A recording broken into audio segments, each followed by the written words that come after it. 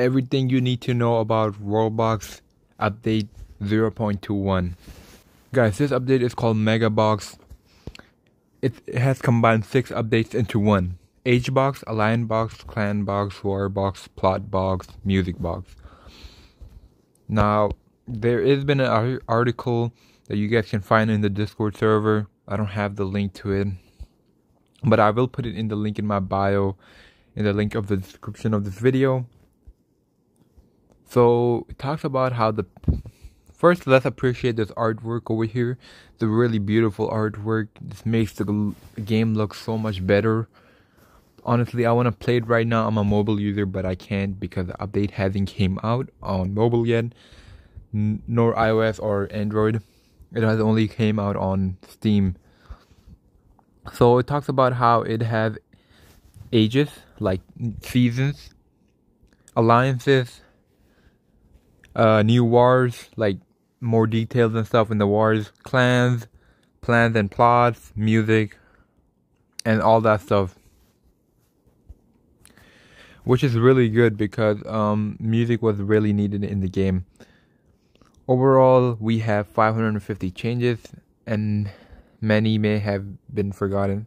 That tells you how long they've been working on the update for, and they may have forgotten. So the patch log over here talks about new age system, new bloodline, new ages, new air systems. Talks about also small houses, maybe different structure and all that kind of stuff. New ages, new eras, age of dark, age of hope, age of sun. Like, I'm gonna guess that every 200 to 300 years in the game is gonna day cycle and night cycle, as it talks about over here. The long night could last through 200 to 300 years, and it's also gonna cycle within like these ages over here, as it talks about age of moon and age of chaos, age of wonder, era, magic, all this. And I'm gonna also guess that new stuff is gonna be happening. I'm sorry guys that I don't have the gameplay. I would love to show you guys, but sorry, I really don't have any kind of source to play the game right now. Wish I did, but I don't. Yeah, so it talks about new powers and alliances, shows you the different levels, new war mechanics, which is really nice. And I'm gonna guess no more features that you guys can see, more colors for cultures, and all that small little detailed and traits, light lamps, speed. You know, you can now go more slow, which I think they need to make the game more faster. I think more people would like it where they make the game really, really fast. But whatever that is. They also have more what do you want to call it, like mods and stuff in the game. So now you can mods more, but not on mobile, guys. Wish we had that on mobile, but we don't. But yeah, I'll scroll slowly and also talk about what I think they should have done, but not on the update. Obviously, I think the update is perfect. They should have released it early, but I did make a video on how I said the update will be released on March 12th, 2023, and a lot of you guys said I was BSing because that was such a long time and it wouldn't take this long for them to release it. But guys, see, they released it on March 12th, 2023.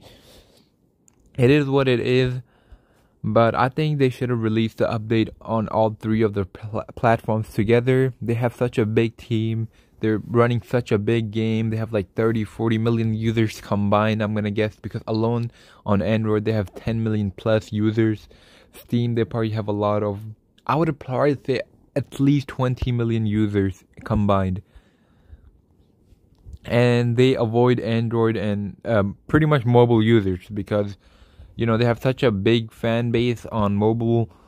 A lot of content creators like me, including our like mobile based, and all these smaller content creators, including me, because guys, you know, I've been hyping up the game. I've been hyping up my Instagram account. Like, I've been hyping up the update for such a long time, and for them not to give me a chance, or the other users to, or even other, not just me, I would have been happy if other players have the beta at least to test and give them feedback. They should interact with their community more. The content creators, they should interact with them, because we are the people that are like leading this community, like pretty much who are slowly trying to grow up this community and potentially become like bigger YouTubers off it, because my whole like content is based off Worldbox and stuff.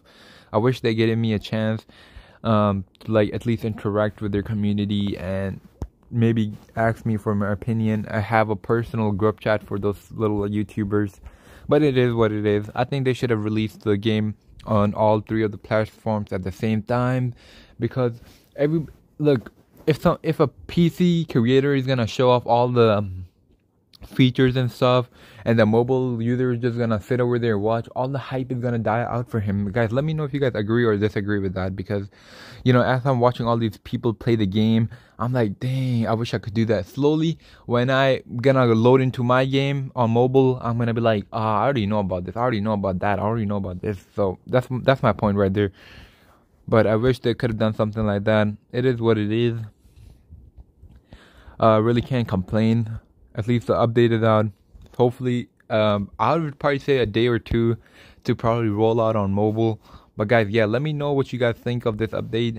Comment down below. Make sure you guys like and subscribe. Trying to get to 3,000 likes. Share the video.